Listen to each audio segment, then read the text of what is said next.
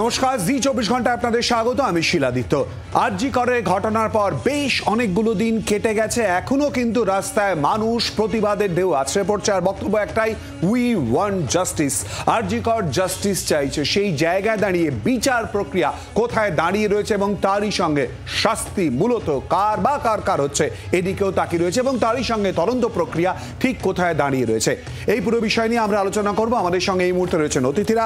আমাদের সঙ্গে রয়েছেন তৃণমূল কংগ্রেসের তরফ থেকে রিজু দত্ত, রয়েছেন আমাদের সঙ্গে তরুণজ্যোতি তিওয়ারি বিজেপির তরফ থেকে, এবং রয়েছেন আমাদের সঙ্গে ডক্টর সৌরভ রায়, আন্দোলনকারী চিকিৎসক। আপনাদের সবাইকে স্বাগত আমাদের এই আলোচনায়। আর আলোচনায় আসার আগেই যেদিকে আমরা নজর দেবো, অর্থাৎ সিজিওতে সন্দীপ ঘোষের আসা যাওয়া বিগত কয়েকদিন, আজকে নিয়ে যদি আমরা ধরি, কার্যত 14 দিন ধরে তার এই আসা যাওয়া চলছে, অর্থাৎ তদন্ত চলছে। কিন্তু কোথায় দাঁড়িয়ে রয়েছে পুরো বিষয়টা, সবাই তো অতি দ্রুত বিচার চাইছেন। প্রথমেই সেদিকে নজর। আরজি করে তরুণী চিকিৎসককে ধর্ষণ ও খুন থেকে সরকারি হাসপাতালের দুর্নীতি। কলকাতা হাইকোর্টের নির্দেশে জোড়া অভিযোগেরই তদন্ত করছে সিবিআই। দুটি মামলাতেই প্রশাসক হিসেবে কেন্দ্রীয় এজেন্সির আতশ কাচের তলায় আরজি করের সদ্য প্রাক্তন অধ্যক্ষ সন্দীপ ঘোষ।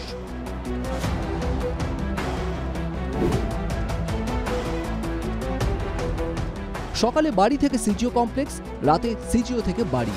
গত 16 আগস্ট থেকে এই রুটিনেই চলছেন সন্দীপ ঘোষ। প্রথম দফায় একটানা 9 দিন সিবিআই দপ্তরে হাজিরা দেন। রবিবার অবশ্য সিজিওমুখী হতে হয়নি। সেদিন 7 সকালে তার বেলেঘাটার বাড়ির সামনে হাজির হন কেন্দ্রীয় তদন্তকারীরা। অনেক ডাকাডাকির পর নেমে এসে দরজা খুলে দেন সন্দীপ। সোমবার থেকে ফের শুরু হয় তার সিজিও যাত্রা, যা শুক্রবারও জারি ছিল। এই পরিস্থিতিতে প্রশ্ন উঠছে, সন্দীপকে ম্যারাথন জিজ্ঞাসাবাদে আদৌ কোনো তথ্য মিলছে? খুলছে রহস্যের জট? অনেক উত্তর এখনো অধরা। তবে গত 9 আগস্ট তরুণী চিকিৎসকের দেহ উদ্ধারের পর সন্দীপ কোথায় ছিলেন, কি করছিলেন, সেই তথ্য জানতে পেরেছে জি 24 ঘন্টা। সিবিআই সূত্রে খবর, তদন্তকারীদের সন্দীপ জানিয়েছেন 9 আগস্ট সকাল 10টা নাগাদ নিজের বাড়িতেই ছিলেন। স্নানের সময় হাসপাতাল থেকে ফোন আসে। প্রথমবার ফোন ধরতে পারেননি সন্দীপ। পরে কল ব্যাক করলে দেহ উদ্ধারের কথা জানতে পারেন। কিছুক্ষণের মধ্যেই আরজি করের উদ্দেশ্যে রওনা হন তিনি। হাসপাতালে যাওয়ার পথে টালা থানার ওসি এবং সহকারী সুপারকে ফোন করেন সন্দীপ। একই সঙ্গে আরজি করের চেস্ট মেডিসিন বিভাগের প্রধানকে ফোন করেন। সকাল 11টা নাগাদ আরজি করে পৌঁছান সন্দীপ ঘোষ। সিবিআই সূত্রে খবর, সন্দীপের সব দাবি খতিয়ে দেখছেন তদন্তকারীরা। পিয়ালি মিত্র রিপোর্ট, জি 24 ঘন্টা। আর ঠিক এই বিষয় নিয়ে আলোচনা আসবো। প্রথমেই আসবো সৌরভের কাছে। সৌরভ, তোমরা আন্দোলন করছো, রাস্তায় মানুষ রয়েছে এবং অবশ্যই করে এখনো আরজি করে তোমরা বসে রয়েছো। যে বক্তব্য সবার, অর্থাৎ গোটা বাংলার এই মুহূর্তে আন্দোলন গোটা দেশে ছড়িয়ে পড়েছে জাস্টিসের জায়গা, এবং প্রত্যেকের কথা আরজি কর ওয়ান্টস জাস্টিস বা উই ওয়ান্ট জাস্টিসের জায়গা। এই যে 14 দিন ধরে সন্দীপ ঘোষ যাচ্ছেন, জিজ্ঞাসাবাদ চলছে, তোমরা কি মনে করছো কোনো আশার জায়গা মনে হচ্ছে তোমাদের? দেখুন, গত 14 দিন ধরে যে ঘটনা ঘটেছে, আজকে ঘটনা ঘটে যাওয়ার পর টোটাল 22তম দিন। তার আগে প্রথমে নির্দিষ্ট সময় কলকাতা পুলিশের হাতে ইনভেস্টিগেশন ছিল, তারপরে সেই ইনভেস্টিগেশন মহামান্য হাইকোর্টের নির্দেশে সিবিআইয়ের হাতে যায়। তাতে আমরা একেবারে প্রথম 3-4 দিনের মধ্যে একটা গ্রেপ্তার ছাড়া বিশেষ কোনো অগ্রগতি দেখতে পাইনি। আমরা নিজেরা যখন সিজিও কমপ্লেক্সে অগ্রগতির বিষয় জানার জন্য গেছিলাম, তখনও পর্যন্ত আমাদের কাছেও কোনো সদুত্তর এসে পৌঁছয়নি। এরই মাঝে আমরা মহামান্য সুপ্রিম কোর্টের কাছে আমাদের সিবিআইয়ের পক্ষ থেকে দায়ের করা যে তথ্য, সেখান থেকে জানতে পারলাম নাকি এভিডেন্স ট্যাম্পারিং হয়েছে, যে কারণে তারা কোনো তথ্য এখন খুঁজে পাচ্ছে না, তদন্ত এগোতে পারছেন না। আমাদের প্রশ্ন এটাই থাকবে, যদি এভিডেন্স ট্যাম্পারিং হয়েই থাকে, তাহলে সেই এভিডেন্স ট্যাম্পারিংয়ের সঙ্গে স্পেসিফিক্যালি কারা যুক্ত, তাদেরকে কেন ধরা হচ্ছে না, তাদেরকে কেন তদন্তের আওতায় আনা হচ্ছে না? এটা প্রশ্ন নম্বর 1। এবং প্রশ্ন নম্বর 2, সেটা হচ্ছে যে এই যে সারা বাংলা জুড়ে যে গণ আন্দোলন শুরু হয়েছে, সেই গণ আন্দোলন এবং আমাদের যে ডাক্তারদের আন্দোলন, এই দুটোই কিন্তু স্পেসিফিক্যালি জাস্টিস ফর অভয়া এই দাবিকে সামনে রেখেই শুরু হয়েছে। আমরা বর্তমানে তদন্তের অভিমুখ সম্পর্কে পাবলিক মিডিয়া থেকে যেটুকু জানতে পারছি, সেখানে যেন সেই জাস্টিসের দাবিটা অনেক বেশি করে হারিয়ে যাচ্ছে আর্থিক দুর্নীতি এবং ইত্যাদি বিভিন্ন দায়ভারের কালো ছায়ার মধ্যে। ফলে জাস্টিসের লক্ষ্যে যে নারকীয় হত্যাকাণ্ড ঘটে গেছে, তার স্বচ্ছ তদন্ত এবং সুবিচারের লক্ষ্যে আমরা কতদূর আদৌ এগোতে পেরেছি, গত 14 দিনে তদন্ত কিছু হয়েছে কিনা, সেটা হলেও কোন মুখে এগোচ্ছে, সেই সব নিয়ে আমাদের কাছে সত্যিই কোনো সদুত্তর নেই। সৌরভ, অত্যন্ত গুরুত্বপূর্ণ কথা। আন্দোলন তোমরাই শুরু করেছিলে, তারপর গোটা বাংলা জুড়ে ছড়িয়ে পড়ে, বিভিন্ন ক্ষেত্রে মানুষ সেই আন্দোলনে সামিল হয়েছে, রাজনৈতিক নেতৃত্বরা কেউ ঝান্ডা সমেত কেউ ঝান্ডা ছাড়াও এসছে, কিন্তু তোমার মুখ থেকে যে প্রসঙ্গ উঠে এলো, অর্থাৎ এই মুহূর্তে তদন্ত কোথায় রয়েছে তা নিয়ে তুমি প্রশ্ন তুলছো, আমি কি ভুল বলছি? না, ঠিক এই জায়গাতে দাঁড়িয়ে সত্যজিৎ বন্দ্যোপাধ্যায় প্রাক্তন পুলিশ কর্তা আমাদের সঙ্গে এসে উপস্থিত হয়েছেন। সত্যজিৎ দা, আপনাকেও স্বাগত জানাচ্ছি। তরুণজ্যোতি, ঠিক এই প্রশ্নটা নিয়ে আসবো, মানে ছাত্ররা যারা আন্দোলনকারী তারাই কিন্তু এই প্রসঙ্গ নিয়ে ইতিমধ্যেই প্রশ্ন তুলছে, এবং তুমি যদি দেখো সোশ্যাল মিডিয়ায় কিন্তু এই প্রসঙ্গটা উঠে আসছে। আজকে নিয়ে 14 দিন সন্দীপ ঘোষ যাচ্ছেন আসছেন, জিজ্ঞাসাবাদ চলছে, এমনকি সিবিআই তার বাড়িতেও গেছে, বেশ কিছুক্ষণ অপেক্ষাও করেছে। জিজ্ঞাসাবাদ এত অবধি এই জায়গাতেই? প্রশ্নটা তো আমাদেরও। আমার রাজনৈতিক পরিচয় বাদ দিই, আমার পেশাগত পরিচয় বাদ দিই, একটা মেয়ের বাবা হিসেবে প্রশ্নটা তো আমাদেরও। কিন্তু কতগুলো ব্যাপার আসছে এর মধ্যে। সেদিনকে লাইভ স্ট্রিমিং আমরা সবাই দেখেছি, কিভাবে টাইম লাইন ওভারল্যাপ করছিল, বারবার কপিল সিব্বলের কথায় আমরা দেখেছি। পরপর আমরা বেশ কতগুলো অডিও ক্লিপ, বেশ কটা ভিডিও ক্লিপ দেখলাম, এবং প্রত্যেকবার ডিসি সেন্ট্রালকে এসে প্রেস কনফারেন্স করতেও দেখেছি। দেখো, আমাদের রাজ্যের মানুষ মমতা বন্দ্যোপাধ্যায়কেও অতটা অবিশ্বাস করে না যতটা আজকাল ডিসি সেন্ট্রালকে করছে। তিনি বললেন ওই জায়গাটা কর্ডন করা ছিল, কিন্তু ভিডিও দেখলাম, ভিডিও তো অন্য কথা বলছে। আরজিগড়ের অ্যাসিস্ট্যান্ট সুপার ফোন করে বলছিল সুইসাইড, মেয়েকে সেমিনার রুমে নিয়ে যাওয়া, সেমিনার রুম বলছি সরি, এমার্জেন্সিতে নিয়ে যাওয়া হয়েছে। কোশ্চেন চলে আসে, হোয়াট ইজ দ্য অ্যাকচুয়াল মানে প্লেস অফ অকারেন্স, পিওটা কোনটা সেটা ডাউট হয়ে যাচ্ছে। পিডাব্লিউডি তড়িঘড়ি করে সেমিনার রুমের পাশের জায়গাটা ভাঙা ডাউট আসছে। আমি আসবো প্লিজ, আমি একটুখানি আটকাচ্ছি, যেহেতু তুমি এই প্রসঙ্গ তুলে ধরেছো, অর্থাৎ পুলিশের তরফ থেকে সেমিনার রুম কর্ডন করা এই প্রসঙ্গ নিয়ে আজই ইতিমধ্যেই পুলিশের তরফ থেকে আবারও ছবি দেখিয়ে নিয়ে সাংবাদিক বৈঠকও করা হয়েছে। কি বলা হয়েছে পুলিশের তরফ থেকে আজও স্টিল ছবি দেখিয়ে, এবং তার পাল্টা রাজ্যে বিরোধী দলনেতা শুভেন্দু অধিকারী বা কি বললেন শোনাবো। এই যে এত লোক, এটা বিভিন্ন সময়, মানে কখনো ফটোগ্রাফি টিম আসছে, কখনো ফরেন্সিক টিম আসছে, কখনো ইনকোয়েস্ট টিম আসছে। ফলে এই যে সময়টা আপনারা দেখছেন ছবিতে, এটা কিন্তু ইনকোয়েস্টের পরে, কারণ কি আমরা দেখলাম যে লেডি ডক্টর যিনি আছেন উনি কিন্তু বেরিয়ে যাচ্ছেন, এটা ইনকোয়েস্টের পরের ছবি। ফলে এই যে সকালবেলা থেকে অনেক রকম প্রশ্ন আপনাদের মাথায় আছে যে কি করে এত লোক কর্ডনের ভেতরে ঢুকলো। আমি আপনাদের বলছি যে কর্ডনের ভেতরে এমন কেউ ছিল না যার ওইখানে উপস্থিত থাকা উচিত ছিল না। সবাই ইনভেস্টিগেশনের সাথে জড়িত যারা ছিলেন তারাই কিন্তু ওখানে প্রবেশ করেছেন। মাননীয় ইন্দিরা দেবী কি শিখে বলাচ্ছেন, নির্যাতিতার মা উত্তর দিয়ে দিয়েছে, আমাদের উত্তর দিতে হয়নি। 4টে ফোন কল, আপনার মেয়ে অসুস্থ, তাড়াতাড়ি আসুন। কি লুকাতে গেছিলেন? ইউডি কেস কেন করলেন? সুপ্রিম কোর্টের লাইভটাও আমরা দেখেছি। ইতিমধ্যে আলোচনায় অংশগ্রহণ করেছেন সিপিআইএম নেতা সপ্তর্ষি দেব। সপ্তর্ষি, স্বাগত জানাচ্ছি। তরুণজ্যোতি, আমি আটকে ছিলাম। যে ইনকোয়েস্ট রিপোর্ট পুলিশের কথা শুনলাম, আমি বললাম, প্রথমেই বললাম না, পশ্চিমবঙ্গের মানুষ মাঝে মাঝে মমতা বন্দ্যোপাধ্যায়কেও বিশ্বাস করে নিচ্ছে আজকাল। এই ভদ্রমহিলা ডিসি সেন্ট্রাল নয় করছেন না। আচ্ছা, এফআইআর হলো 11টা 15। পুলিশের রিপোর্ট, ইউডি কেস পরে দেরি হলো, আগে ক্রিমেশন হয়ে গেল, সেদিকে আমি যাচ্ছি না আপাতত। ক্রাইম সিন ওইটা পার্টিকুলার, ওই ম্যাট্রেসটা ক্রাইম সিন নয়। ক্রাইম সিন বলতে আমরা পুরো এরিয়াটাকে বুঝি, মানে লয়ের সেন্সে কথা বলছি আমি। সেখানে দাঁড়িয়ে ওইখানে অত লোকের ভিড়, আর উনি বলছেন সবাই তদন্তের সাথে যুক্ত ছিল। আচ্ছা, যার ফরেন্সিক মেডিসিন, ওই আরজিগড়ের ফরেন্সিক মেডিসিন ডিপার্টমেন্টে যিনি হেড, আর ভাই আরও বলবেন, সেও তারও ছবি দেখছিলাম, আরও কিছু জনের ছবি দেখলাম, তারাও কি তদন্ত করছিল। একটা জায়গা মানে সিন অফ ক্রাইম কতটা ইম্পর্টেন্ট ফরেন্সিক এভিডেন্সের জন্য, সেটার জন্য ওই রাতে ওইভাবে অতজন গেল কি করে, কতগুলো বেশ কতগুলো কথা আছে। দেখো, আমাদের বলেন মুখ্যমন্ত্রী বারবার বলছে না, রেপের জন্য স্ট্রিক্ট আইন আনা উচিত, স্ট্রিক্ট আইন আনা উচিত। রেপ অ্যান্ড মার্ডার সব রেয়ার অফেন্স, তার জন্য আইন আছে ফাঁসি। যেটার জন্য আনা উচিত সেটা মুখ্যমন্ত্রী বলছেন না। কী আনা উচিত জানো তো? ফার্স্ট হচ্ছে এভিডেন্স ট্যাম্পারিং করার জন্য। দুঃখের বিষয়, এভিডেন্স ট্যাম্পারিং করার জন্য আমাদের আইন ব্যবস্থায় পানিশমেন্ট মাত্র 3 মাস। তোমার কোনো ফলস, যার ধরো যে কাজটা করা উচিত ছিল, ওই সন্দীপ ঘোষের কমপ্লেন করা উচিত, কমপ্লেন করেনি, ক্রিমিনাল অফেন্স জানার পর রিপোর্ট ঠিকঠাক হয়নি, তার জন্য পানিশমেন্ট তার 6 মাস। এইগুলোকে চেঞ্জ করা দরকার। মিথ্যে কথা বলার জন্য যে পানিশমেন্টগুলো হয় সেগুলোকে চেঞ্জ করা দরকার। সেগুলো বলে না বলে এত সাহস পেয়ে যায়। এবং লাস্ট একটা কথা বলে চেঞ্জ করবো, দেখো বাংলা নিজের মেয়েকে চেয়েছিল, বাংলার একমাত্র মেয়ে। আজকেই তোমাদেরও রিপোর্ট দেখলাম, সাউথ দিনাজপুরে একটা ক্লাস 5-এর বাচ্চাকে এক তৃণমূল নেতার ছেলে ধর্ষণ করে খুনের চেষ্টা করছে। এটা তো থামছে না। থামছে না কেন জানো? থামছে না থামার একটাই কারণ, যে ফার্স্ট ট্র্যাক কোর্টের কথা তো বলা আছে, ফার্স্ট ট্র্যাক কোর্ট পশ্চিমবঙ্গে নেই।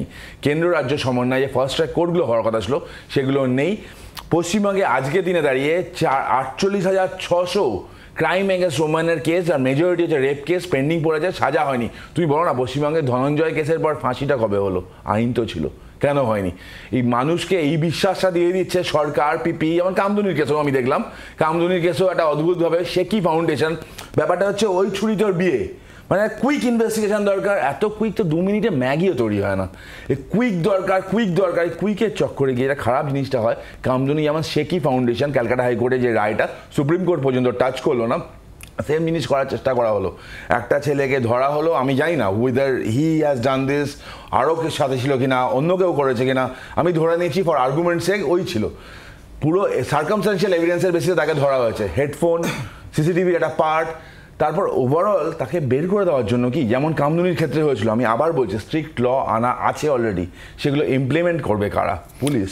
রিজু, আমি জাস্ট একটা বিষয় তরুণজ্যোতিকে, মানে পেশাগত বিষয়ের সঙ্গে জড়িত কিছুটা আর কি, রাজনৈতিক পরিচয় বাদ দিয়ে, মানে সৌরভ আমার পাশে রয়েছে। আমার ধারণা এখানে যারা রয়েছে রাজনীতিবিদ এবং তার ঊর্ধ্বে ওঠেও, মানে রাস্তায় যারা নামছে তারা তো উই ওয়ান্ট জাস্টিস শুধু নয়, দ্রুত বিচারের কথাও বলছে। তুমি এই জায়গাটায় কেন অন্য প্রসঙ্গ আনলে আমি জানি না।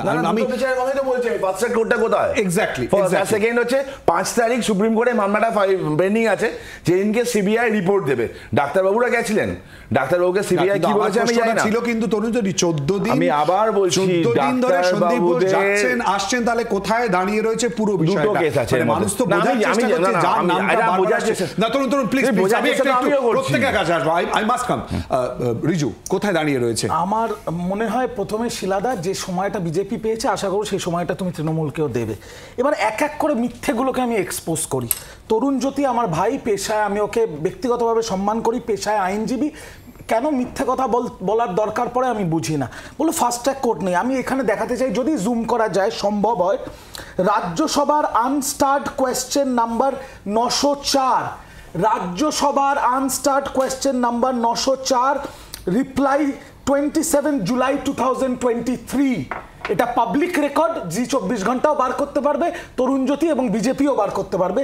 সেইখানে পরিষ্কার বলা আছে যে ভারতবর্ষে সবচেয়ে বেশি ফাস্ট ট্র্যাক কোর্ট আছে উত্তরপ্রদেশে 372টা, দ্বিতীয় স্থানে মহারাষ্ট্র 97টা, আর তৃতীয় স্থানে Paschimbanga 88টা fast track court, 62টা POCSO court. তো ফাস্ট ট্র্যাক কোর্ট নেই, এই মিথ্যে কথাগুলো বলার দরকার নেই। এক, দ্বিতীয় কথা, আমার প্রশ্ন হচ্ছে, যেটা সৌরভেরও প্রশ্ন, প্রিয় সিবিআই কোনো খবর আছে ভাই? এটাই তো বাংলার আজকের প্রশ্ন। আজকে যদি কেউ বলে জাস্টিস ফর আরজিকর, তাহলে মমতা ব্যানার্জি, তৃণমূল কংগ্রেস, রিজু দত্ত সবার একস্বর। কিন্তু কেউ যদি ফায়দা লোটার জন্য বলে রিজাইন মমতা, তাহলে বাংলায় বুঝে নেবে জনতা। পরিষ্কার কথা, হয় তুমি বিচার চাও, দোষীদের ফাঁসি চাও, আর নইলে ক্ষমতার লোভে তুমি গদির লড়াই করো, তাহলে তো রাস্তায় দেখা হবে। কারণ গণতান্ত্রিকভাবে তো জিততে পারোনি তোমরা এত ইলেকশনে, তাই এই নোংরামি। আর যারা জাস্টিস চাইছে অভয়ার জন্য, যারা দোষীদের ফাঁসি চাইছে, জুনিয়র ডাক্তার থেকে যারা পথে নামছে, সবার সাথে তৃণমূল কংগ্রেস আছে। এবার আসি, প্রথম দিন থেকে ফেক নিউজ আর মিসইনফরমেশনের ছড়াছড়ি, তাতে বাংলায় কোনো নর্মাল মানুষ আর বাকি নেই। সবাই শার্লক হোমস, সবাই ব্যোমকেশ বক্সী, সবাই নিতিন মাঝি। এখানে বসে বিভিন্ন ডাক্তারি, বিভিন্ন চ্যানেলে বড় বড় ডাক্তারবাবুরা 150 গ্রাম সিমেনের একটা তত্ত্ব ভাসিয়ে দিল, গ্যাংরেপের তত্ত্ব ভাসিয়ে দিল। সুপ্রিম কোর্ট যখনই 150 গ্রাম সিমেন্ট, তুষার মেহতা সলিসিটর জেনারেল বলতে গেছেন, যেই বলেছেন ডিওয়াই চন্দ্রচূড় বলেছে হোয়াটসঅ্যাপ পড়ে এখানে আইন ফলাতে আসবে না, বলেছে, তার মানে নাশাত হয়ে গেল। দ্বিতীয়, গ্যাংরেপ নাশাত হয়ে গেল। তৃতীয়, মনে পড়ে ওই অডিও টেপটা, আমি সোমা বলছি, গ্যাংরেপ নশাত হয়ে গেল কিসের? আমি একটা কথা, আমি এখানে পরিষ্কার জি 24 ঘন্টায় বসে অন্য কোনো চ্যানেলের নাম নেব না। ন্যাশনাল চ্যানেল, 4টে ন্যাশনাল চ্যানেল 4 বার করে শো করেছে that we have access the status report of CBI, there is no other accused other then Sanjay Roy. It is not a case of মানে যতক্ষণ না সামনে আসছে, মানে প্রথম 10টা প্রশ্নের সবথেকে বড় প্রশ্ন এটাই। সুতরাং এটাই আমরা একেবারে স্টেটমেন্ট বা তোমার বক্তব্যের উপর আমরা ভিত্তি করে কোনো কিছুতে এগোবো একেবারে না, খোলাসা হয়ে যাবে। শেষ করছি। দ্বিতীয়, আমি সমা বলছি, কিছু বেরোলো, শুধু বিভ্রান্ত করে দিল মানুষকে। তারপরে এই যে 3টে অডিও টেপ, এইবার হচ্ছে আসল কথা। সৌরভরা বলছে কোথাও একটা পুলিশের গাফিলতি ছিল প্রথম 4 দিন, বিজেপি বলছে, সিপিএমরা বলছে, সবাই অনেক লোকেরাই বলছে। আমার কথা হচ্ছে পরিষ্কার, যে ভদ্রমহিলা অ্যাসিস্ট্যান্ট সুপার বা অ্যাসিস্ট্যান্ট সুপার সেজে নির্যাতিতার পরিবারকে ফোন করে বিভ্রান্ত করলো, মিসলেড করলো, মিসইনফরমেশন দিল, 3 বার 3 রকম কথা বললো, তিনি আজকে সিবিআই এর ডিসপোজালে আছে। যারা যারা পুরো হসপিটালের principal, MSVP, dean of students, forensic head, chest medicine head, তাদের সবাইকে জেরা করা হয়েছে। সিকিউরিটি গার্ড পর্যন্ত পলিগ্রাফ টেস্ট করা হয়েছে। সন্দীপ ঘোষকে রোজ 12 ঘন্টা শিফটিং ডিউটি করাচ্ছে সিবিআই, আর মাঝে মাঝে ওয়ার্ক ফ্রম হোম বাড়ি গিয়ে রেড করছে। আমার কথা হচ্ছে সিবিআই অ্যারেস্ট করেনি কেন? ওই ভদ্রমহিলা যে ভুল ইনফরমেশন দিল নির্যাতিতার পরিবারকে, তাকে সিবিআই অ্যারেস্ট করেনি কেন? যদি পুলিশের কেউ বা কারা, যেটা লোকেরা বলছে, আমি বিশ্বাস করি না, যে হয়তো এভিডেন্সের সাথে ট্যাম্পারিং, যেটা বিভিন্ন রাজনৈতিক বিরোধী দলরা বলছে, তাহলে তাদের সিবিআই ডাকেনি কেন? সিবিআই করছেটা কি? এই কথার জবাবটা কে দেবে? যখন কলকাতা পুলিশের হাতে ইনভেস্টিগেশন ছিল, তখন জুনিয়র ডাক্তারবাবুরা থেকে বাংলার মানুষ প্রতি ঘন্টা স্ট্যাটাস রিপোর্ট চেয়েছে। 13 তারিখ থেকে আজকে 30 তারিখ, 17 দিন সিবিআই কি করছে কারুর জানার অধিকার নেই? আমরা মানুষ না? সিবিআই থেকে তো আমাদের ট্যাক্স পেয়ারের টাকায় চলে। প্রশ্নগুলো ঠিক এই জায়গাতে উঠছে। সৌরভ প্লিজ, আমি একটু আসবো তোমার কাছে, তো আসবোই অবশ্যই করে, তোমরাই আন্দোলনের প্রথম থেকে রয়েছো, তোমরাই সেই ছাত্র আর কি। সপ্তর্ষি। না দেখুন, এইটা সিবিআই, সিআইডি, কলকাতা পুলিশের চর্চার জায়গা নয়। তরুণ বলল যে ইঙ্গিতটা দিল, বুঝলাম যে he is preparing a defence for the delay in CBI investigation and arrest. আর তারপরে রিজু যেখান থেকে ধরলো, সেটা ঠিক সেই জায়গা থেকেই ধরলো। কিন্তু আমাদের পয়েন্ট এটা নয়। আমরা প্রথমেই বলেছিলাম যে দেখুন, সিবিআই ইনভেস্টিগেশন মানেই যে সেই ইনভেস্টিগেশন র্যাপিডলি ক্লোজ হবে, এর খুব বেশি ইনস্ট্যান্স নেই। Sarada, Narada, CBI still ongoing. কিন্তু আমরা এটা চেয়েছিলাম যে এই ইনভেস্টিগেশনটা তাড়াতাড়ি ক্লোজ হোক, এবং এই ঘটনার সঙ্গে যারা যারা যুক্ত, তোমরা কেন, সবাই চাই, তাদেরকে দ্রুত শাস্তি দেওয়া হোক। এখন আমি অন্য কিছুতে যাচ্ছি না, কিন্তু যে ঘটনাটা এইরকম একটা ফিউরোর পশ্চিমবাংলার মানুষের মনে তৈরি করেছে, সেই ঘটনার প্রেক্ষিতে মুখ্যমন্ত্রীর পদত্যাগ চাওয়ার দাবিটা তো একটা রাজনৈতিক দাবি। করবেন কি করবেন এটা মুখ্যমন্ত্রী জানেন, কিন্তু এই দাবি করা যায় না, এটা অত্যন্ত একটা স্বৈরতান্ত্রিক মনোভাব থেকে আসে। রিজু কিন্তু সেই কথাটাই বলেছে, তারা তাদের রাজনৈতিক বক্তব্য রাখছেন, আমরাও তো আমাদের রাজনৈতিক বক্তব্য রাখছি। যারা ওনার পদত্যাগ চাইছেন, তারা তো একটা জায়গা থেকে চাইছেন যে এরকম ঘটনার পরে তার পদত্যাগ করা উচিত। ওনাকে তো কেউ টেনে নিয়ে পদত্যাগ করাবেন না। দুটো লাইন খালি বলবো, সৌরভ নিশ্চয়ই তার বক্তব্য রাখবে, আমি যদি ভুল বলি সৌরভ আমাকে রেকটিফাই করে দিতে পারে। সৌরভের একটা বক্তব্য, আন্দোলনকারী চিকিৎসক, জুনিয়র চিকিৎসক, ওরাই ওখানে নেবে শুরু করেছে পুরো বিষয়টা আর কি। ও যে কথাটা বলেছে যে আমাদের যে আন্দোলন সমাজকে যে আলোড়িত করেছে, সেই জায়গায় এই যে রাজনৈতিক বক্তব্য, এটা কোথাও একটা ডাইলুট করে যাওয়ার জায়গা কি উঠে আসছে না? এই প্রশ্নটা কিন্তু ও তুলেছেন। সৌরভ, আমি কি অত্যুক্তি করলাম? না, অত্যুক্তি করলেন না। আমরা এটাই বলতে চাই যে প্রথম থেকে আমাদের যে মুভমেন্ট চলছে, সেই মুভমেন্টের দাবি কিন্তু 1 নম্বর দাবি জাস্টিস ফর অভয়া, 2 নম্বর দাবি বিনীত গোয়েলের পদত্যাগ, 3 নম্বর দাবি সাসপেনশন অফ সন্দীপ ঘোষ। এবার এই মুহূর্তে দাঁড়িয়ে এই দাবিগুলোকে সামনে নিয়ে যে কেউ যদি আন্দোলন করেন, সেই আন্দোলনকে আমরা মনে করব যে তারা আমাদের সঙ্গে লড়াই করছেন। কিন্তু এর বাইরে অন্য কোনো দাবি নিয়ে কেউ যদি এই মুহূর্তে আন্দোলন করেন, তাহলে আমরা মনে করছি যে সেই আন্দোলন আমাদের এই দাবিগুলোকে গৌণ করে তাদের ব্যক্তিগত রাজনৈতিক এজেন্ডা বা তাদের দলের রাজনৈতিক এজেন্ডা মেটানোর জন্যই তারা সেই আন্দোলনগুলো করছেন। সেটার প্রতি আমাদের কোনো সমস্যা নেই। প্লিজ আমি জাস্ট দুজনের প্রতিক্রিয়া একটুখানি নিয়ে নেব। প্রথমে সপ্তর্ষি, না রিজু প্লিজ। সপ্তর্ষি, ঠিক আমি সৌরভের এই প্রসঙ্গটা ধরে, সৌরভের এই প্রসঙ্গ লাস্ট কথা ধরে, অন্য কোনো এজেন্ডা যদি যোগ হয়, ওরাই কিন্তু সেই ছাত্ররা, ওরাই কিন্তু প্রথম রাস্তায় নেমেছে, ওরাই চেঁচিয়েছে, ওরাই কেঁদেছে, ওরাই লড়াই করেছে প্রথম। অবশ্যই ওদের প্রতি, ওদের এই লড়াইয়ের প্রতি সংহতি জানাতে আরজি করের গেটের উল্টো দিকে প্রথম দিন থেকে এসএফআই, ডিওয়াইএফআই এরও মঞ্চ বাঁধা ছিল।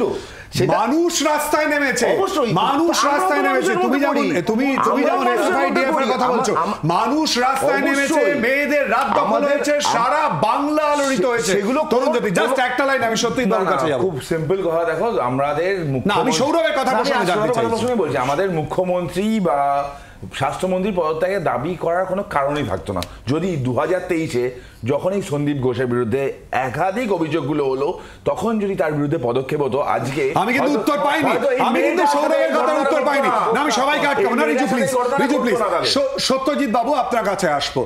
সত্যজিৎ বাবু, ঠিক এই জায়গা দাঁড়িয়ে প্রশ্নটা এখানেই, তদন্ত কোথায় দাঁড়িয়ে রয়েছে, এরপর কি হচ্ছে, কোথায় কোথায় প্রশ্ন রয়েছে, কি কি ফাঁক রয়েছে, কোথাও কি গুলিয়ে দেওয়ার চেষ্টা হচ্ছে কিনা, এরই সঙ্গে যেটা জড়িয়ে গেল সন্দীপ ঘোষ, যাকে কেন্দ্র করে পর পর প্রশ্ন, 14 দিন জিজ্ঞাসাবাদ, কি বলবেন?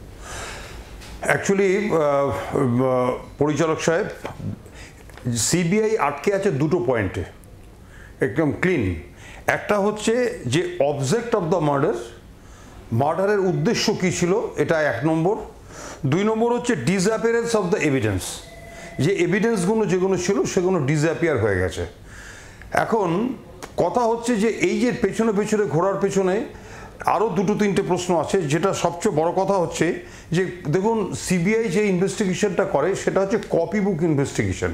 তাদের কিছুটা সময় লাগছে, তারা ইন্টারোগেশনের মাধ্যমে এবং এভিডেন্সগুলো যে ডিসঅ্যাপিয়ার যেগুলো করে গেছে সেগুলোকে রিকনস্ট্রাকশন করে কিভাবে আনতে হবে সেগুলোর চেষ্টা সার্বিকভাবে চালাচ্ছে।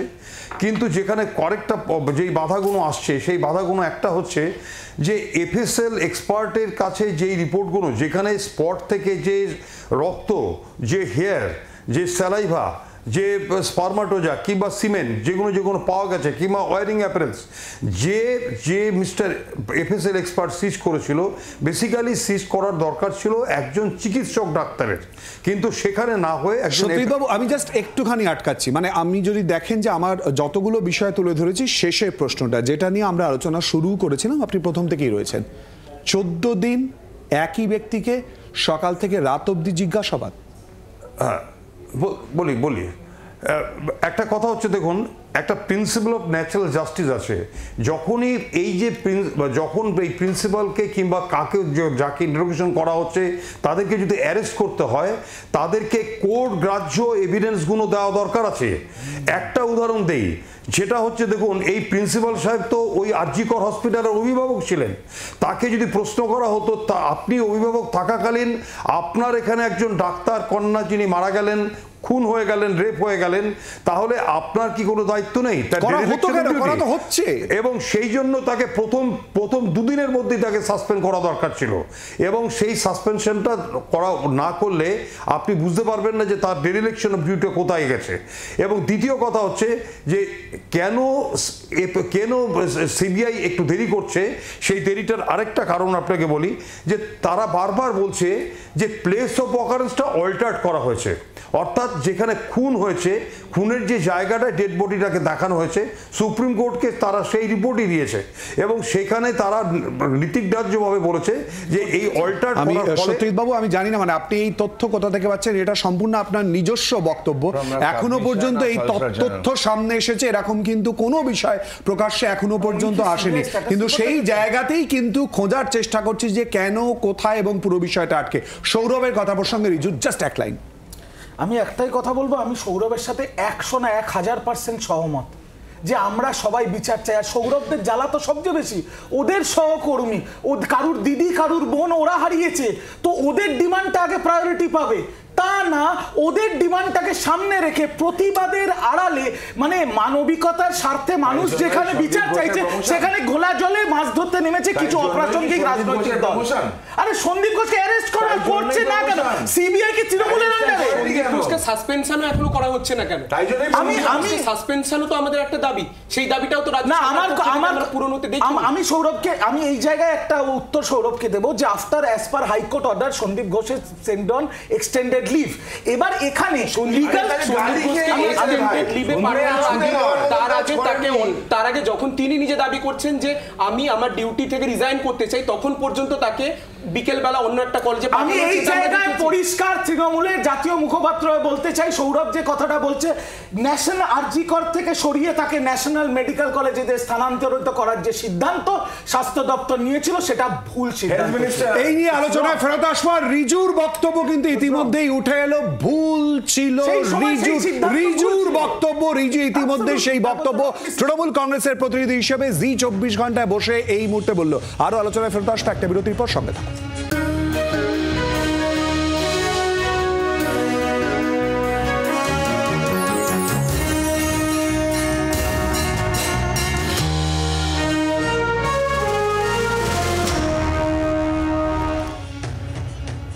কোথায় দাঁড়িয়ে রয়েছে এই মুহূর্তে তদন্ত এবং তারই সঙ্গে আর কি তথ্যই বা উঠে আসছে এবং প্রশ্ন কোথায় সন্দীপ ঘোষকে নিয়েই বা আর কি তথ্য, এই নিয়ে যেমন আলোচনা করছে। আর অপরদিকে এই মুহূর্তে সার্বিক পরিস্থিতি নিয়ে তৃণমূল কংগ্রেসের তরফ থেকে কুণাল ঘোষ টলিউড তারকাদের সম্পর্কে, টলিউড তারকাদের একাংশ সম্পর্কে ইতিমধ্যেই কি বলেছেন, আর অপরদিকে এ নিয়ে লাভলি মৈত্র এবং স্বরূপ বিশ্বাস কি বললেন শোনা। আজ একটি সিনেমা জাতীয় স্তরে মুক্তি পেয়েছে, সেটি পশ্চিমবঙ্গ সম্পর্কে সমস্ত রকম কুৎসিত, মিথ্যা, সাম্প্রদায়িক ইন্ধনযুক্ত, প্ররোচনামূলক বিভিন্ন ধরনের বিকৃত উপাদানে ভর্তি রাজনৈতিক উদ্দেশ্য প্রণোদিত একটা ছবি। তার তীব্র নিন্দা করছি এবং সেই তীব্র নিন্দা করতে গিয়ে সেটাও বলছি যে পশ্চিমবঙ্গের যে শিল্পী, কলাকুশলী, টালিগঞ্জ ফিল্ম ইন্ডাস্ট্রি আছেন, তারা দয়া করে এটার প্রোটেস্ট করুন। কুণাল ঘোষ যেটা বলেছেন সেটা খুবই সদর্থক এবং তিনি একদম সত্যিটাকে সত্যি হিসেবে তুলে ধরেছেন। মুখ্যমন্ত্রী পাশে দাঁড়ানোর বক্তব্য নয় বা পাশে দাঁড়াতেই হবে এরকম কোনো বাধ্যবাধকতা নেই, সত্যিটাকেও বলছেন না, সেটাই বড় কথা। এই সময় তারা কুণালদার এই বক্তব্যের কোনো চুলচেরা বিচার আমি করবো না। আমার যেটা ব্যক্তিগত ভিউজ, এটা ফেডারেশনের ভিউজ নয়, এটা ফেডারেশনের ভিউজ হিসেবে ধরবেন না। আমি ব্যক্তিগত ভিউজে যেটা মনে করি যে কুণাল ঘোষ যেটা বলেছেন সেটা সদর্থক, সত্যি কি বলেছেন সেটা সম্পূর্ণ ওনার ব্যক্তিগত ব্যাপার, আমি সেটা নিয়ে কোনো কথা বলবো না। আর আমি যদি আপনি যদি আমাকে প্রশ্ন করেন, আমি আমার দিক থেকে বলতে পারি যে আমার অ্যাক্টিভিটি কি আছে, আমি কি করি না করি সেটা আমার দল জানে, এর বাইরে আমি আর কোনো কথা এই প্রসঙ্গে বলবো না।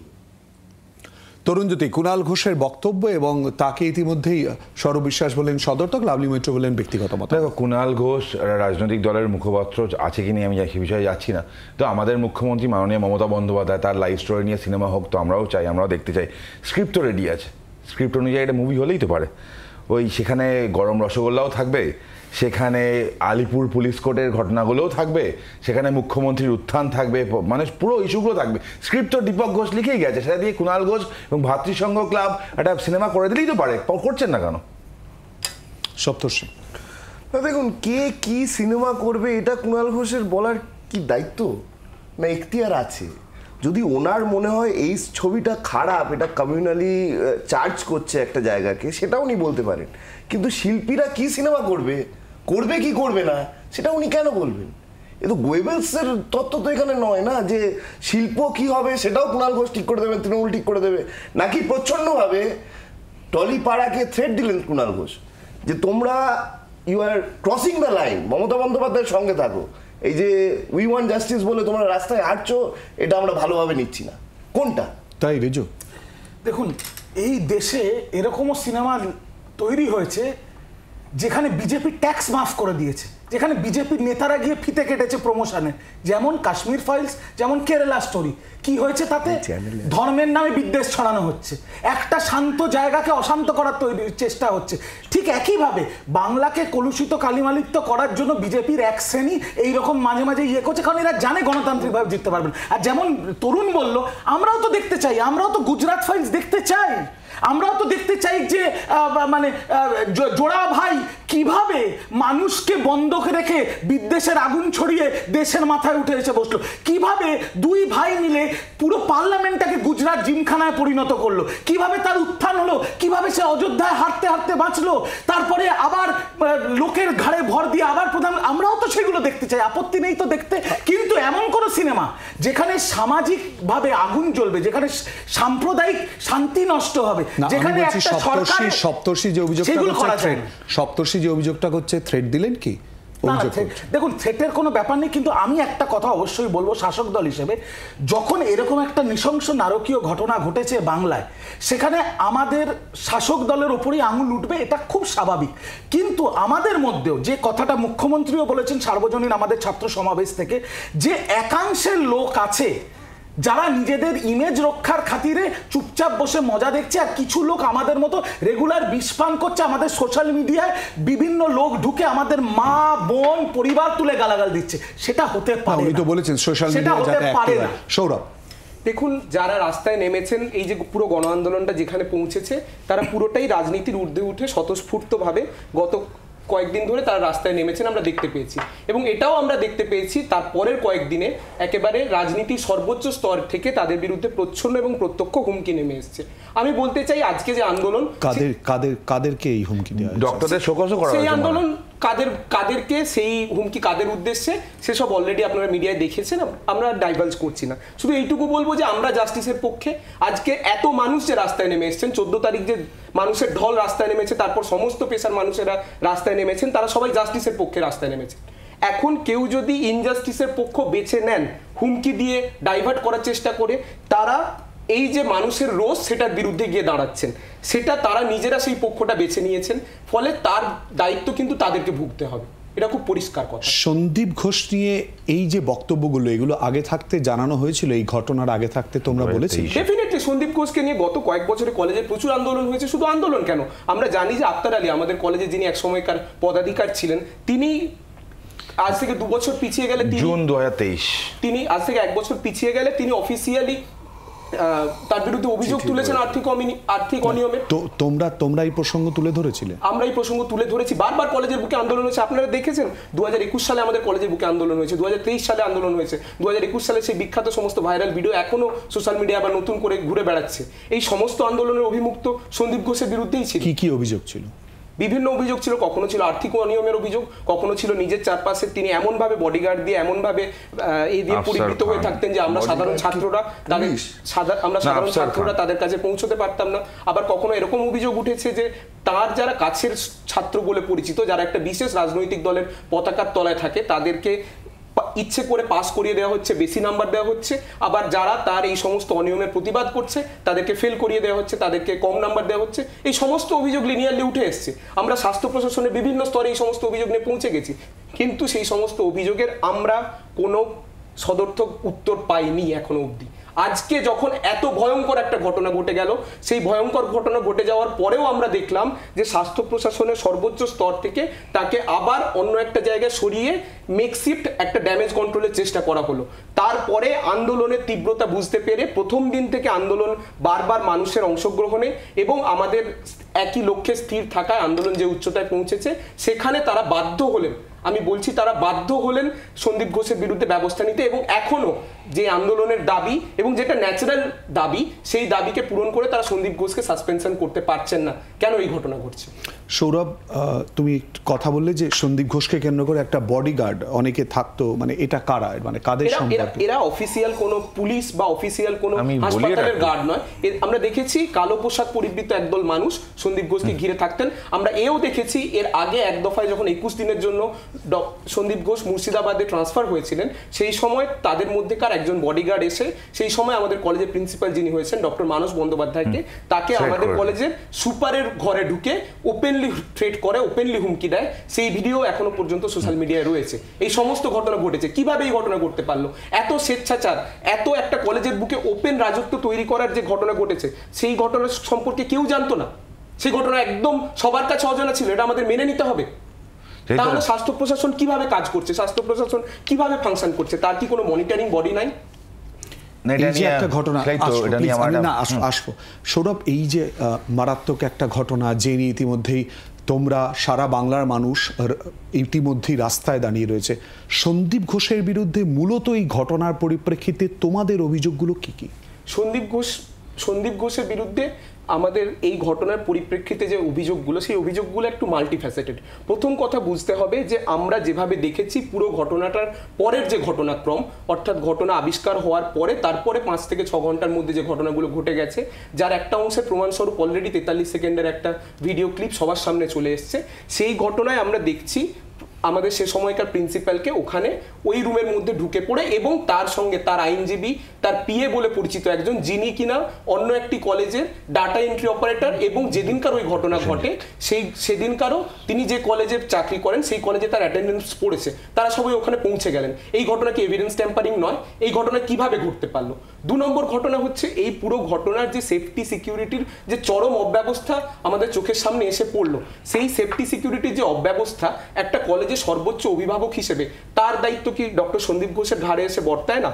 তিনি গত কয়েক বছর ধরে যে সমস্ত আর্থিক অনিয়মের অভিযোগ তার বিরুদ্ধে উঠেছে, তার মধ্যে সিসিটিভি ক্যামেরার আর্থিক অনিয়মের অভিযোগও রয়েছে, তাহলে সেই সমস্ত জনগণের ট্যাক্সের টাকায় সাধারণ মানুষের চিকিৎসার জন্য যে টাকা খরচ হওয়ার কথা ছিল, সেই আমাদের সুরক্ষার জন্য যে টাকা খরচ হওয়ার কথা ছিল, সেগুলো যদি কারোর ব্যক্তিগত বিলাস ব্যাসনের জন্য ব্যয় হয়, তাহলে তো আজকে আমাদের কলেজের বুকে যে ঘটনা ঘটেছে তার জন্য তিনি ডিরেক্টলি দায়ী হয়ে পড়েন। ঠিক এই জায়গাতেই প্রশ্ন, খুব সংক্ষিপ্ত প্রশ্ন নিয়ে প্রত্যেকের কাছে আসবো, এর দায় কার? রিজু, দেখুন, দায় যদি বলতে হয়, যদি হসপিটাল সিকিউরিটি নিয়ে কথা বলতে হয়, তাহলে তো বলতে হবে যে উড়িষ্যা এসসিবি কলেজে উড়িষ্যা থেকে বাংলায় আসবো, প্লিজ না না বললে শুধু বাংলাকে নিয়ে বললে হবে না, শুধু বাংলাকে নিয়ে বললে আমি রিজু আমি একটা অনুরোধ করছি যে আমরা এমন একটা ঘটনা নিয়ে কথা বলছি, আর সৌরভ যে বসে রয়েছে তারা এমন জায়গায় রয়েছে, আমি জাস্ট একটু বলবো যে এই লাউড ভয়েসটা যদি একটু স্বাভাবিক অবস্থায় রেখে এবং ঘটনার প্রসঙ্গে আমি যদি উল্টো দিক থেকে একটা কথা বলি, যে যখন একটা নৃশংস নারকীয় ঘটনা ঘটে গেছে আরজি করের বুকে,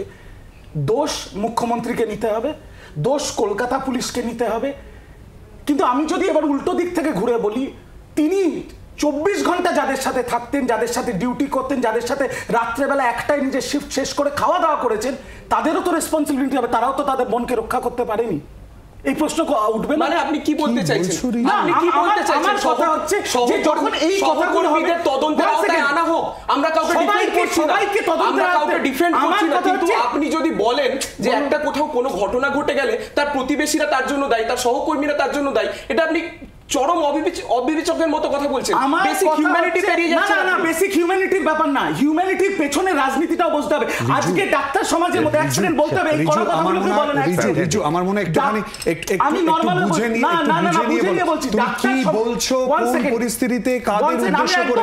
রিজু ডাক্তার সমাজের মধ্যে আপনাকে বলছি, শুনুন, ডাক্তার সমাজের মধ্যে যারা বিভিন্ন সময় টিভিতে বসেছে, নাম করে করে আমি বলছি, প্লিজ আমি বলছি যে প্রসঙ্গটায় তুমি স্টিক করলে, যাতে সৌরভ রিয়্যাক্ট করলো, মানে এই পরিস্থিতিতে কি বলছো একটু ভেবে বলছো কি? এই প্রসঙ্গটা স্টিক করছো কি? একটা কথা হচ্ছে, আমি একটা কথা বলতে চাই, যারা বিচারে চাইছে আমরা তাদের সাথে সহমত 100 বার 1000 বার। তুমি যে কথাটা বলে সেই কথাটা কি নিজে স্টিক করছো না উইথড্র করছো? রিজু 1 সেকেন্ড, এর মধ্যে জায়গা হচ্ছে যাদের নিয়ে আলোচনা হয় না তাদের প্রশ্নগুলো করতে হবে।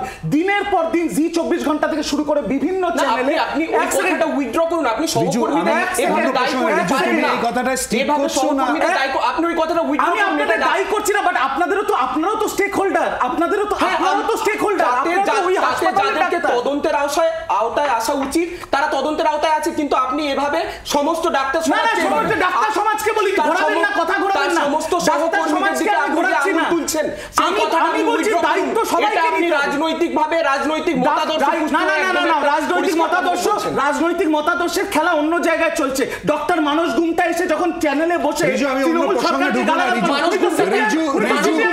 তুমি যে কথাটা বললে সেই কথাটার জায়গায় দাঁড়িয়ে কিন্তু আমরা উত্তর খোঁজার চেষ্টা করবো যে কিসের ভিত্তিতে তুলে ধরবো। আমরা অবশ্যই এই প্রসঙ্গে উত্তর খোঁজার চেষ্টা করবো যে কেন এই প্রসঙ্গ উঠে এলো, এবং ইতিমধ্যে সৌরভ ইতিমধ্যে জুনিয়র চিকিৎসকদের প্রতিনিধি সম্পূর্ণ অপোজ করেছে পুরো বিষয়ে। রিজুর এই বক্তব্যের সম্পূর্ণ প্রতিবাদ জানিয়েছে সৌরভ। এই নিয়ে আমি প্রত্যেকের প্রতিক্রিয়া নেওয়ার চেষ্টা করবো, একটা বিরতির পর সঙ্গে থাকুন।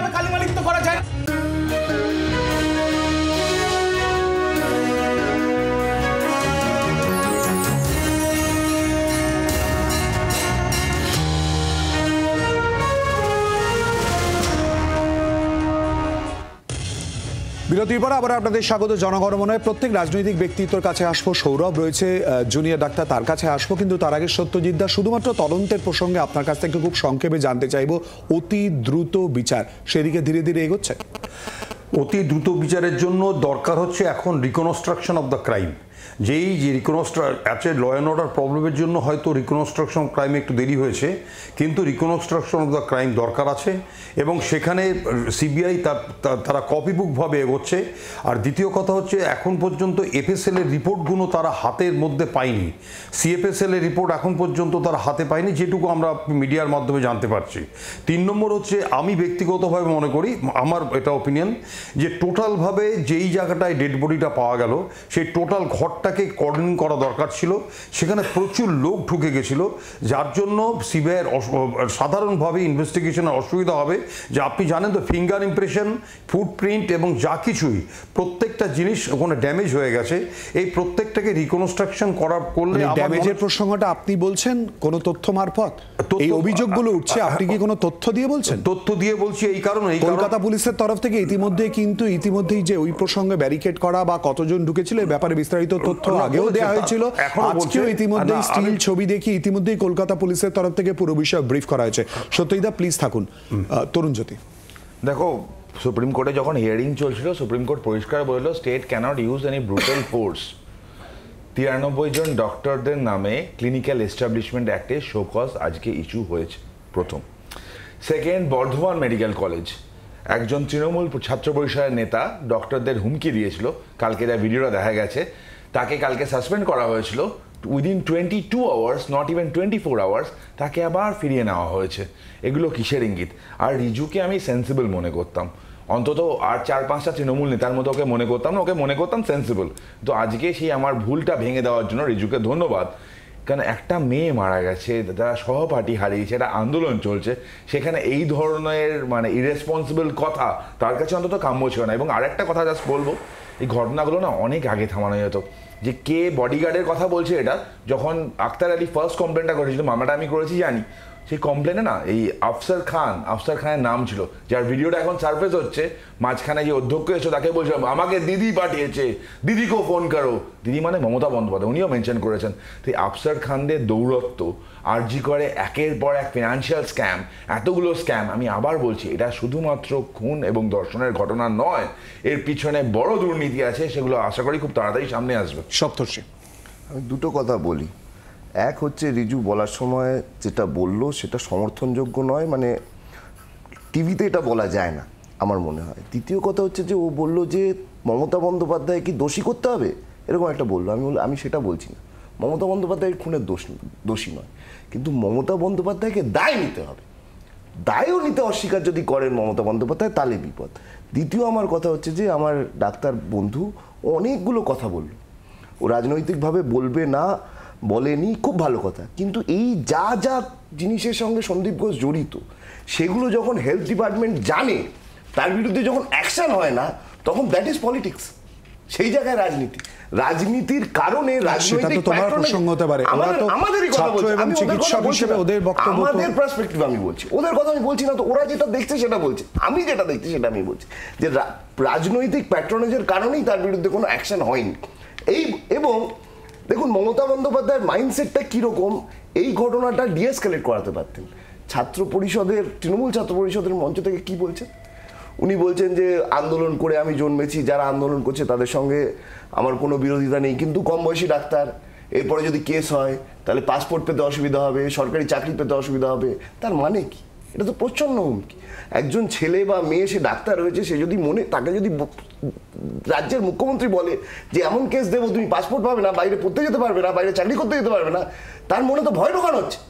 তাহলে এই অনমনীয়তা, এটা কি রাজ্যের মুখ্যমন্ত্রীর থেকে প্রত্যাশিত নয়।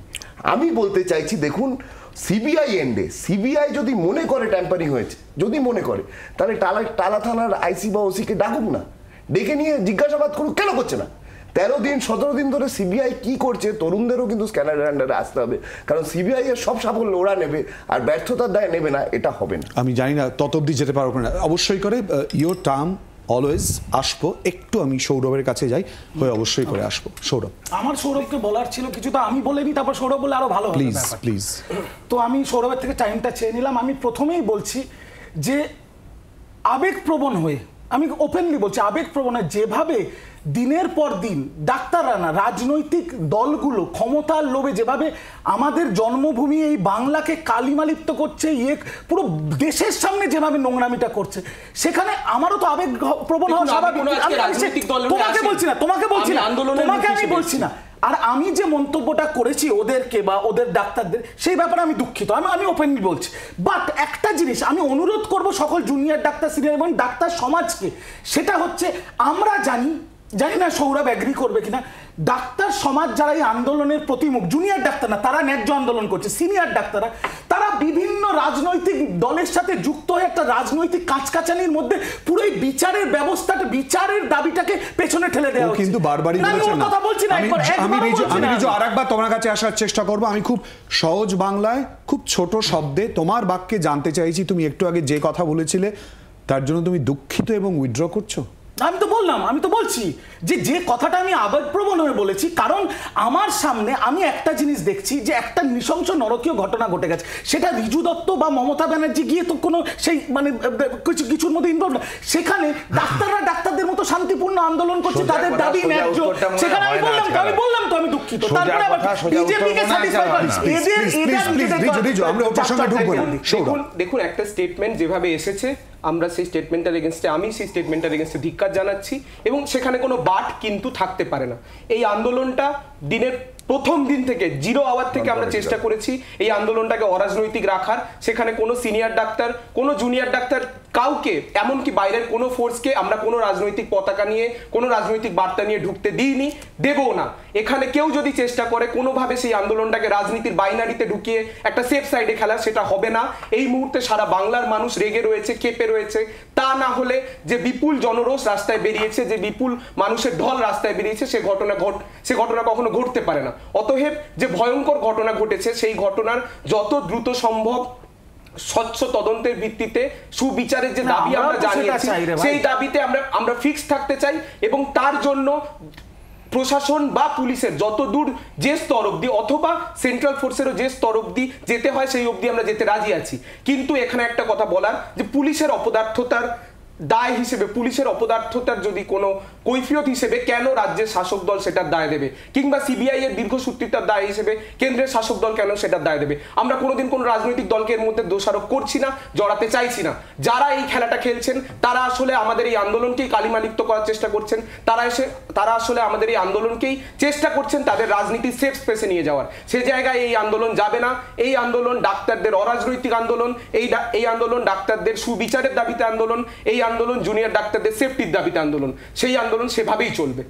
একেবারে বার্তা স্পষ্ট করে দিল সৌরভ। রাজনৈতিক ব্যক্তিত্বরা যারা রয়েছেন, তারা যে পরিস্থিতি তৈরি হয়েছে তার সামাজিক প্রেক্ষাপট এবং তার সঙ্গে রাজনীতি যদি কোথাও জড়িয়ে থেকে থাকে, তার বক্তব্যই বা কোথায়, তাও কিন্তু তুলে ধরল।